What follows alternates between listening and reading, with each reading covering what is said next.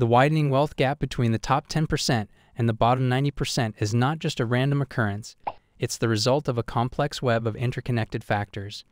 Income inequality plays a significant role, with top earners seeing their incomes skyrocket while middle and lower income groups struggle to keep up. High-paying jobs in tech, finance, and executive positions have seen massive pay increases, leaving others behind. Capital gains further exacerbate this gap, as wealthier individuals benefit from owning appreciating assets like stocks and real estate. Tax policies also play a crucial role, with lower tax rates on capital gains and high incomes allowing the wealthy to amass even more wealth through tax cuts and loopholes. Education and skills have become key players in this disparity, with better education and training leading to higher-paying jobs, leaving those without these advantages at a disadvantage. Globalization has also played a part, with high-skilled jobs benefiting from the global economy, while lower-skilled jobs face outsourcing and wage suppression.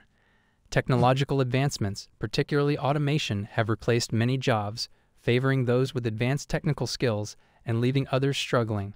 Debt and savings issues plague the bottom 90%, limiting their ability to accumulate wealth compared to the top 10%. Inheritance and intergenerational wealth transfer perpetuate this cycle, allowing wealthy families to pass down significant assets, keeping wealth concentrated at the top. Economic policies and market conditions further favor the wealthy, with central bank policies inflating asset prices, benefiting asset owners.